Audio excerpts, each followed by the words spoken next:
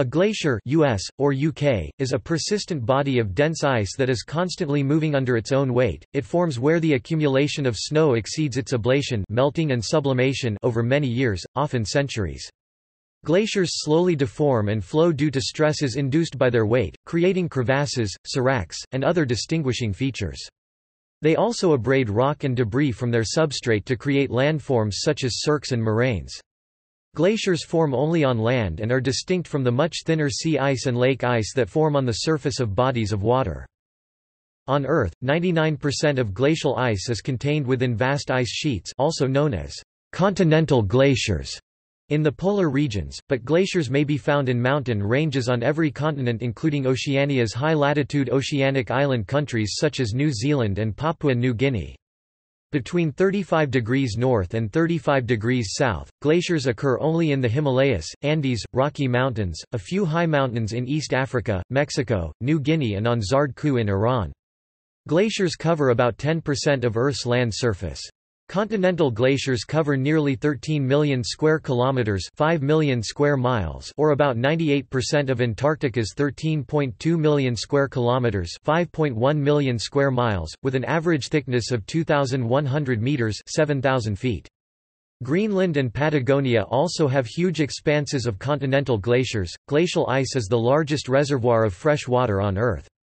Many glaciers from temperate, alpine and seasonal polar climates store water as ice during the colder seasons and release it later in the form of meltwater as warmer summer temperatures cause the glacier to melt, creating a water source that is especially important for plants, animals and human uses when other sources may be scant. Within high altitude and Antarctic environments, the seasonal temperature difference is often not sufficient to release meltwater. Since glacial mass is affected by long-term climatic changes, e.g., precipitation, mean temperature, and cloud cover, glacial mass changes are considered among the most sensitive indicators of climate change and are a major source of variations in sea level. A large piece of compressed ice, or a glacier, appears blue, as large quantities of water appear blue. This is because water molecules absorb other colors more efficiently than blue. The other reason for the blue color of glaciers is the lack of air bubbles. Air bubbles, which give a white color to ice, are squeezed out by pressure increasing the density of the created ice. Etymology and related terms. The word glacier is a loanword from French and goes back, via Franco-Provençal, to the Vulgar Latin glaciarium, derived from the late Latin glacia, and ultimately Latin glacis, meaning ice. The processes and features caused by or related to glaciers are referred to as glacial. The process of glacier establishment, growth and flow is called glaciation. The corresponding area of study is called glaciology. Glaciers are important components of the global cryosphere.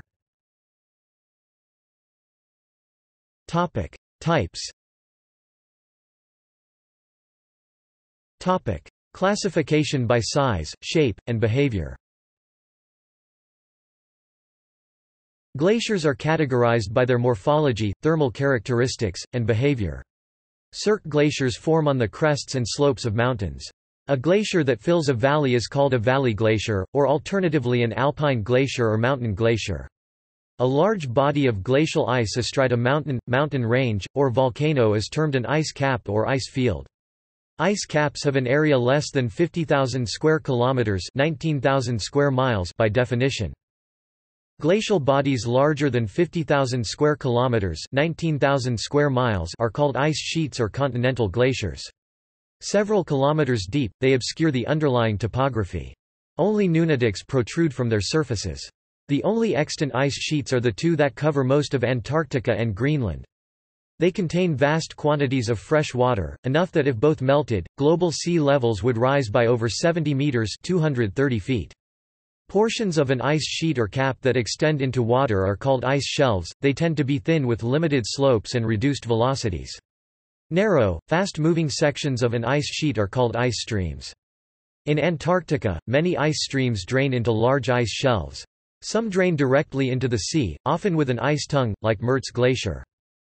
Tidewater glaciers are glaciers that terminate in the sea, including most glaciers flowing from Greenland, Antarctica, Baffin and Ellesmere Islands in Canada, southeast Alaska, and the northern and southern Patagonian ice fields.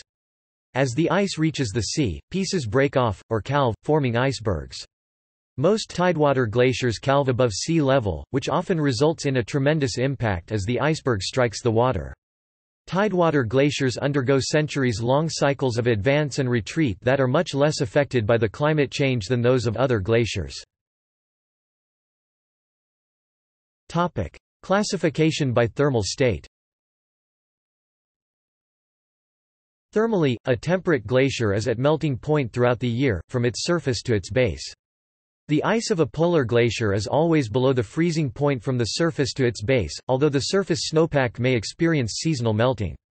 A subpolar glacier includes both temperate and polar ice, depending on depth beneath the surface and position along the length of the glacier. In a similar way, the thermal regime of a glacier is often described by its basal temperature. A cold-based glacier is below freezing at the ice-ground interface, and is thus frozen to the underlying substrate. A warm-based glacier is above or at freezing at the interface, and is able to slide at this contact. This contrast is thought to a large extent to govern the ability of a glacier to effectively erode its bed, as sliding ice promotes plucking at rock from the surface below. Glaciers which are partly cold-based and partly warm-based are known as polythermal. Formation. Glaciers form where the accumulation of snow and ice exceeds ablation. A glacier usually originates from a landform called cirque or corrie or CWM, a typically armchair-shaped geological feature such as a depression between mountains enclosed by arêtes which collects and compresses through gravity the snow that falls into it. This snow collects and is compacted by the weight of the snow falling above it, forming névé. Further crushing of the individual snowflakes and squeezing the air from the snow turns it into glacial ice. This glacial ice will fill the cirque until it overflows through a geological weakness or vacancy, such as the gap between two mountains. When the mass of snow and ice is sufficiently thick, it begins to move due to a combination of surface slope, gravity and pressure. On steeper slopes, this can occur with as little as 15 meters (50 feet) of snow ice. In temperate glaciers, snow repeatedly freezes and thaws, changing into granular ice called firn. Under the pressure of the layers of ice and snow above it, this granular ice fuses into denser and denser firn. Over a period of years, layers of firn undergo further compaction and become glacial ice. Glacier ice is slightly less dense than ice formed from frozen water because it contains tiny trapped air bubbles. Glacial ice has a distinctive blue tint because it absorbs some red light due to an overtone of the infrared O stretching mode of the water molecule. Liquid water is blue for the same reason. The blue of glacier ice is sometimes misattributed to Rayleigh scattering due to bubbles in the ice. Structure.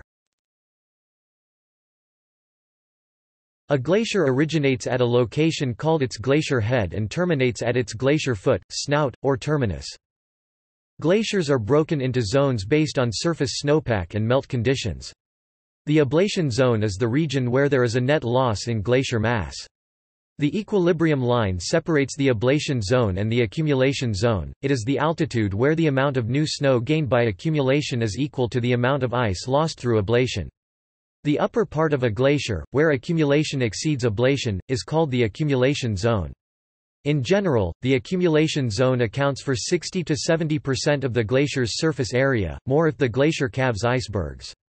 Ice in the accumulation zone is deep enough to exert a downward force that erodes underlying rock. After a glacier melts, it often leaves behind a bowl or amphitheater-shaped depression that ranges in size from large basins like the Great Lakes to smaller mountain depressions known as cirques. The accumulation zone can be subdivided based on its melt conditions. The dry snow zone is a region where no melt occurs, even in the summer, and the snowpack remains dry. The percolation zone is an area with some surface melt, causing meltwater to percolate into the snowpack. This zone is often marked by refrozen ice lenses, glands, and layers. The snowpack also never reaches melting point. Near the equilibrium line on some glaciers, a superimposed ice zone develops. This zone is where meltwater refreezes as a cold layer in the glacier, forming a continuous mass of ice. The wet snow zone is the region where all of the snow deposited since the end of the previous summer has been raised to 0 degrees Celsius. The health of a glacier is usually assessed by determining the glacier mass balance or observing terminus behavior. Healthy glaciers have large accumulation zones, more than 60% of their area snow-covered at the end of the melt season, and a terminus with vigorous flow. Following the Little Ice Age's end around 1850, glaciers around the Earth have retreated substantially. A slight cooling led to the advance of many alpine glaciers between 1950 and 1985, but since 1985 glacier retreat and mass loss has become larger and increasingly ubiquitous. Motion. Glaciers move, or flow, downhill due to gravity and the internal deformation of ice. Ice behaves like a brittle solid until its thickness exceeds about 50 meters (160 feet). The pressure on ice deeper than 50 meters causes plastic flow. At the molecular level, ice consists of stacked layers of molecules with relatively weak bonds between layers. When the stress on the layer above exceeds the inter-layer binding strength, it moves faster than the layer below. Glaciers also move through basal sliding. In this process, a glacier slides over the terrain on which it sits, lubricated by the presence of liquid water.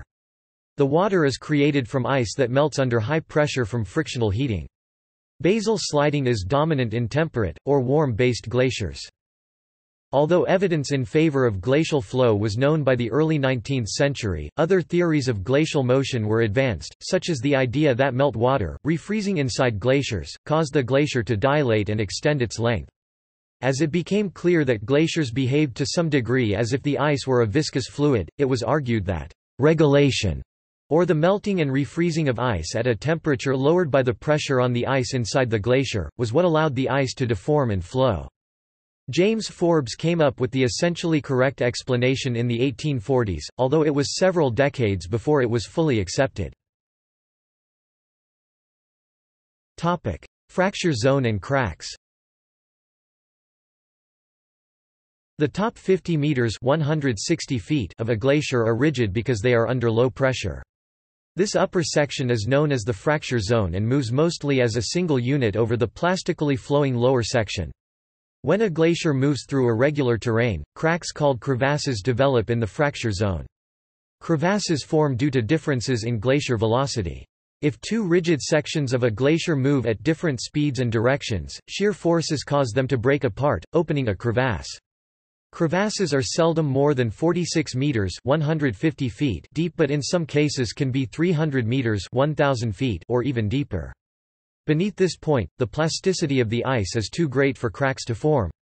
Intersecting crevasses can create isolated peaks in the ice, called seracs. Crevasses can form in several different ways. Transverse crevasses are transverse to flow and form where steeper slopes cause a glacier to accelerate.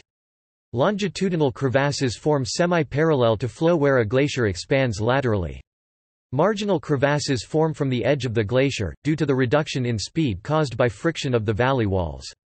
Marginal crevasses are usually largely transverse to flow. Moving glacier ice can sometimes separate from stagnant ice above, forming a bergschrund. Bergschrunds resemble crevasses but are singular features at a glacier's margins. Crevasses make travel over glaciers hazardous, especially when they are hidden by fragile snow bridges. Below the equilibrium line, glacial meltwater is concentrated in stream channels. Meltwater can pool in proglacial lakes on top of a glacier or descend into the depths of a glacier via moulins. Streams within or beneath a glacier flow in englacial or subglacial tunnels. These tunnels sometimes re-emerge at the glacier's surface. Speed. The speed of glacial displacement is partly determined by friction. Friction makes the ice at the bottom of the glacier move more slowly than ice at the top. In alpine glaciers, friction is also generated at the valley's side walls, which slows the edges relative to the center. Mean speeds vary greatly, but is typically around 1 meter (3 feet) per day. There may be no motion in stagnant areas, for example, in parts of Alaska, trees can establish themselves on surface sediment deposits. In other cases, glaciers can move as fast as 20 to 30 meters (70 to 100 feet) per day, such as in Greenland's Jakobshavn Isbrae, Greenlandic, Cermek Kujalek. Velocity increases with increasing slope, increasing thickness, increasing snowfall, increasing longitudinal confinement, increasing basal temperature, increasing meltwater production and reduced bed hardness. A few glaciers have periods of very rapid advancement called surges. These glaciers exhibit normal movement until suddenly they accelerate, then return to their previous state. During these surges, the glacier may reach velocities far greater than normal speed. These surges may be caused by failure of the underlying bedrock, the pooling of meltwater at the base of the glacier—perhaps delivered from a superglacial lake—or the simple accumulation of mass beyond a critical tipping point. Temporary rates up to 90 meters (300 feet) per day have occurred when increased temperature or overlying pressure caused bottom ice to melt and water to accumulate beneath a glacier. In glaciated areas where the glacier moves faster than 1 km per year, glacial earthquakes occur. These are large-scale earthquakes that have seismic magnitudes as high as 6.1. The number of glacial earthquakes in Greenland peaks every year in July, August and September and increased rapidly in the 1990s and 2000s. In a study using data from January 1993 through October 2005, more events were detected every year since 2002, and twice as many events were recorded in 2005 as there were in any other year. Ogives. Ogives or Forbes bands are alternating wave crests and valleys that appear as dark and light bands of ice on glacier surfaces. They are linked to seasonal motion of glaciers. The width of one dark and one light band generally equals the annual movement of the glacier. Ogives are formed when ice from an icefall is severely broken up, increasing ablation surface area during summer. This creates a swale and space for snow accumulation in the winter, which in turn creates a ridge. Sometimes ogives consist only of undulations or color bands and are described as wave ogives or band ogives. Geography. Glaciers are present on every continent and approximately 50 countries, excluding those Australia, South Africa that have glaciers only on distant subantarctic island territories. Extensive glaciers are found in Antarctica, Chile, Canada, Alaska, Greenland and Iceland. Mountain glaciers are widespread, especially in the Andes, the Himalayas, the Rocky Mountains, the Caucasus, Scandinavian mountains and the Alps. Mainland Australia currently contains no glaciers, although a small glacier on Mount Kosciuszko was present in the last glacial period. In New Guinea, small, rapidly diminishing, glaciers are located on its highest summit massif of Puncak Jaya. Africa has glaciers on Mount Kilimanjaro in Tanzania, on Mount Kenya and in the Ruwenzori Mountains. Oceanic islands with glaciers include Iceland, several of the islands off the coast of Norway including Svalbard and January Mayen to the far north, New Zealand and the subantarctic islands of Marion, Heard, Grande Terre and Bouvet. During glacial periods of the Quaternary, Taiwan, Hawaii on Mauna Kea and Tenerife also had large alpine glaciers, while the Faroe and Crozet Islands were completely glaciated. The permanent snow cover necessary for glacier formation is affected by factors such as the degree of slope on the land, amount of snowfall and the winds. Glaciers can be found in all latitudes except from 20 degrees to 27 degrees north and south of the equator, where the presence of the descending limb of the Hadley circulation lowers precipitation so much that with high insolation snow lines reach above 6,500 meters (21,330 feet). Between 19N and 19S, however, precipitation is higher and the mountains above 5,000 meters (16,400 feet) usually have permanent snow. Even at high latitudes, glacier formation is not inevitable. Areas of the Arctic, such as Banks Island, and the McMurdo Dry Valleys in Antarctica are considered polar deserts where glaciers cannot form because they receive little snowfall despite the bitter cold. Cold air, unlike warm air, is unable to transport much water vapor. Even during glacial periods of the Quaternary, Manchuria, lowland Siberia, and central and northern Alaska, though extraordinarily cold, had such light snowfall that glaciers could not form. In addition to the dry, unglaciated polar regions, some mountains and volcanoes in Bolivia, Chile, and Argentina are high 4,500 to 6,900 meters or 14,800 to 22,600 feet and cold, but the relative lack of precipitation prevents snow from accumulating into glaciers. This is because these peaks are located near or in the hyperarid Atacama Desert. Glacial geology. Glaciers erode terrain through two principal processes, abrasion and plucking. As glaciers flow over bedrock, they soften and lift blocks of rock into the ice. This process, called plucking, is caused by subglacial water that penetrates fractures in the bedrock and subsequently freezes and expands. This expansion causes the ice to act as a lever that loosens the rock by lifting it. Thus, sediments of all sizes become part of the glacier's load. If a retreating glacier gains enough debris, it may become a rock glacier, like the Timpanogos Glacier in Utah. Abrasion occurs when the ice and its load of rock fragments slide over bedrock and function as sandpaper, smoothing and polishing the bedrock below. The pulverized rock this process produces is called rock flour and is made up of rock grains between 0.002 and 0.00625 mm in size. Abrasion leads to steeper valley walls and mountain slopes in alpine settings, which can cause avalanches and rock slides, which add even more material to the glacier. Glacial abrasion is commonly characterized by glacial striations. Glaciers produce these when they contain large boulders that carve long scratches in the bedrock. By mapping the direction of the striations, researchers can determine the direction of the glacier's movement. Similar to striations are chatter marks, lines of crescent-shaped depressions in the rock underlying a glacier. They are formed by abrasion when boulders in the glacier are repeatedly caught and released as they are dragged along the bedrock.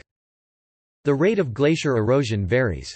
6 factors control erosion rate: velocity of glacial movement, thickness of the ice, shape, abundance and hardness of rock fragments contained in the ice at the bottom of the glacier, relative ease of erosion of the surface under the glacier, thermal conditions at the glacier base, permeability and water pressure at the glacier base. When the bedrock has frequent fractures on the surface, glacial erosion rates tend to increase as plucking is the main erosive force on the surface. When the bedrock has wide gaps between sporadic fractures, however, abrasion tends to be the dominant erosive form and glacial erosion rates become slow. Glaciers in lower latitudes tend to be much more erosive than glaciers in higher latitudes, because they have more meltwater reaching the glacial base and facilitate sediment production and transport under the same moving speed and amount of ice. Material that becomes incorporated in a glacier is typically carried as far as the zone of ablation before being deposited.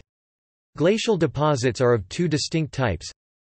Glacial till, material directly deposited from glacial ice. Till includes a mixture of indifferentiated material ranging from clay size to boulders, the usual composition of a moraine. Fluvial and outwash sediments, sediments deposited by water. These deposits are stratified by size. Larger pieces of rock that are encrusted in till or deposited on the surface are called glacial erratics. They range in size from pebbles to boulders, but as they are often moved great distances, they may be drastically different from the material upon which they are found. Patterns of glacial erratics hint at past glacial motions. Moraines. Glacial moraines are formed by the deposition of material from a glacier and are exposed after the glacier has retreated. They usually appear as linear mounds of till, a non-sorted mixture of rock, gravel and boulders within a matrix of a fine powdery material. Terminal or end moraines are formed at the foot or terminal end of a glacier. Lateral moraines are formed on the sides of the glacier. Medial moraines are formed when 2 different glaciers merge and the lateral moraines of each coalesce to form a moraine in the middle of the combined glacier. Less apparent are ground moraines, also called glacial drift, which often blankets the surface underneath the glacier downslope from the equilibrium line. The term moraine is of French origin. It was coined by peasants to describe alluvial embankments and rims found near the margins of glaciers in the French Alps. In modern geology, the term is used more broadly, and is applied to a series of formations, all of which are composed of till. Moraines can also create moraine-dammed lakes. Drumlins. Drumlins are asymmetrical, canoe-shaped hills made mainly of till. Their heights vary from 15 to 50 meters and they can reach a kilometer in length. The steepest side of the hill faces the direction from which the ice advanced (stas), while a longer slope is left in the ice's direction of movement (lee). Drumlins are found in groups called drumlin fields or drumlin camps. One of these fields is found east of Rochester, New York. It is estimated to contain about 10,000 drumlins. Although the process that forms drumlins is not fully understood, their shape implies that they are products of the plastic deformation zone of ancient glaciers. It is believed that many drumlins were formed when glaciers advanced over and altered the deposits of earlier glaciers. Glacial valleys, cirques, arêtes, and pyramidal peaks. Before glaciation, mountain valleys have a characteristic V shape, produced by eroding water. During glaciation, these valleys are often widened, deepened and smoothed to form a U-shaped glacial valley or glacial trough, as it is sometimes called. The erosion that creates glacial valleys truncates any spurs of rock or earth that may have earlier extended across the valley, creating broadly triangular-shaped cliffs called truncated spurs. Within glacial valleys, depressions created by plucking and abrasion can be filled by lakes, called paternoster lakes. If a glacial valley runs into a large body of water, it forms a fjord. Typically glaciers deepen their valleys more than their smaller tributaries. Therefore, when glaciers recede, the valleys of the tributary glaciers remain above the main glacier's depression and are called hanging valleys. At the start of a classic valley glacier is a bowl-shaped cirque, which has escarped walls on three sides but is open on the side that descends into the valley. Cirques are where ice begins to accumulate in a glacier. Two glacial cirques may form back-to-back and erode their backwalls until only a narrow ridge, called an arete, is left. This structure may result in a mountain pass. If multiple cirques encircle a single mountain, they create pointed pyramidal peaks. Particularly steep examples are called horns. Roches moutonnées. Passage of glacial ice over an area of bedrock may cause the rock to be sculpted into a knoll called a roche moutonné, or sheepback rock. Roches moutonnées may be elongated, rounded and asymmetrical in shape. They range in length from less than a meter to several hundred meters long. Roches moutonnées have a gentle slope on their up-glacier sides and a steep to vertical face on their down-glacier sides.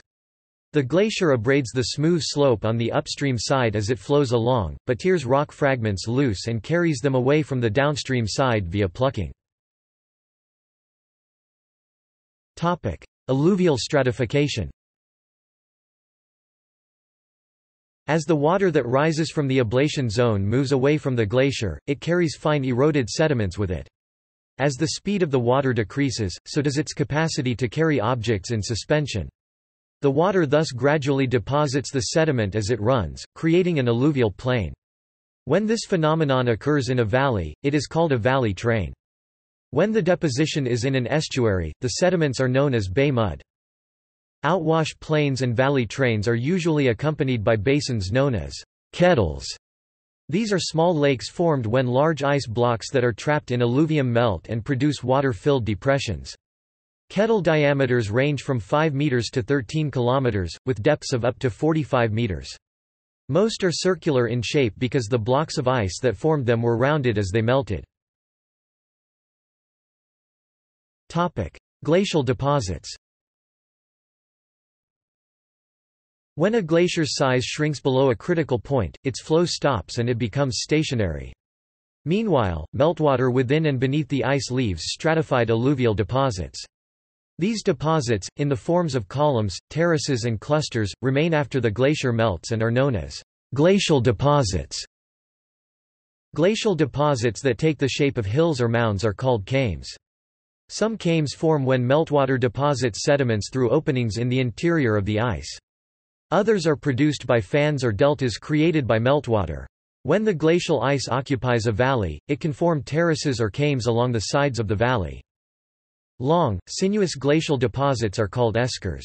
Eskers are composed of sand and gravel that was deposited by meltwater streams that flowed through ice tunnels within or beneath a glacier.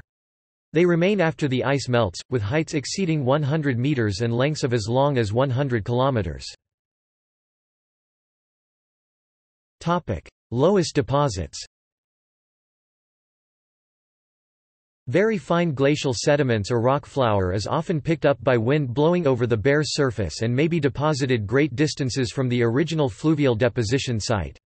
These Aeolian lowest deposits may be very deep, even hundreds of meters, as in areas of China and the Midwestern United States of America.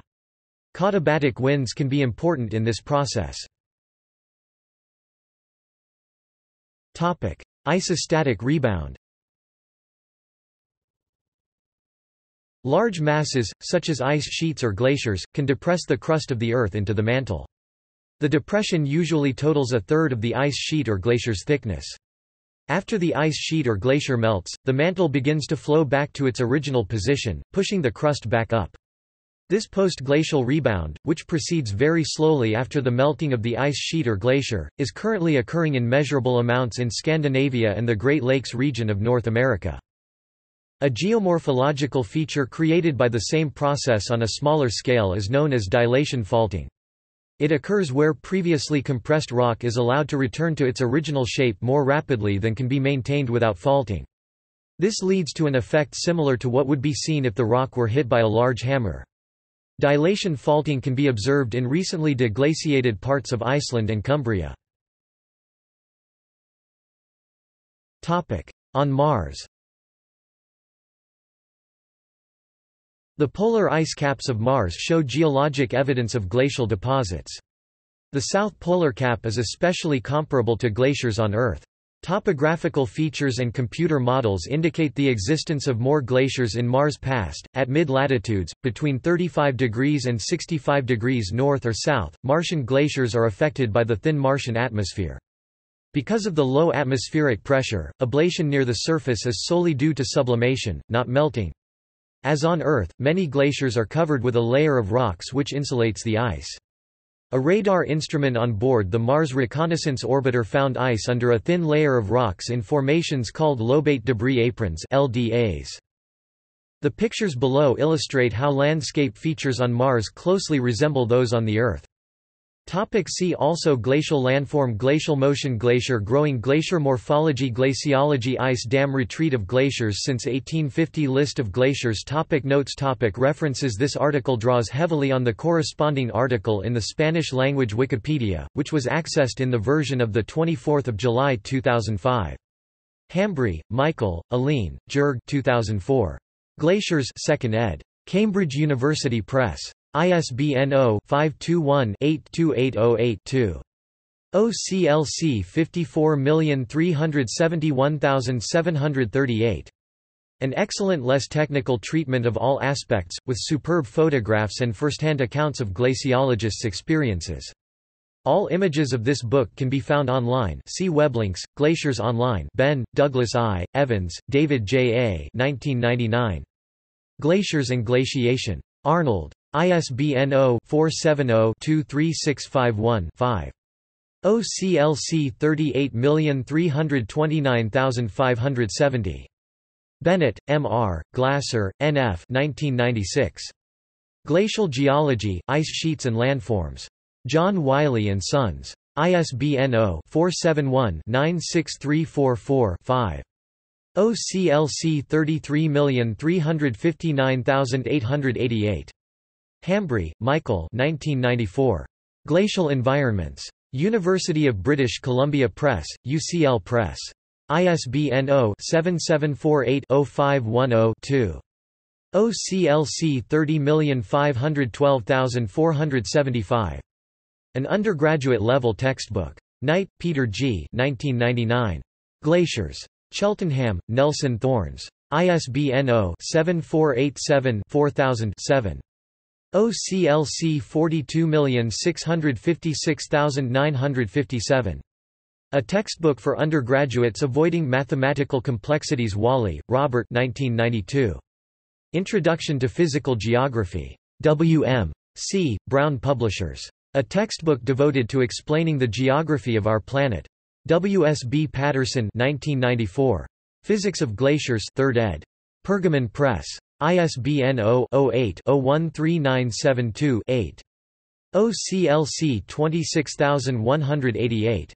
A comprehensive reference on the physical principles underlying formation and behavior. Further reading. Moon, Twyla.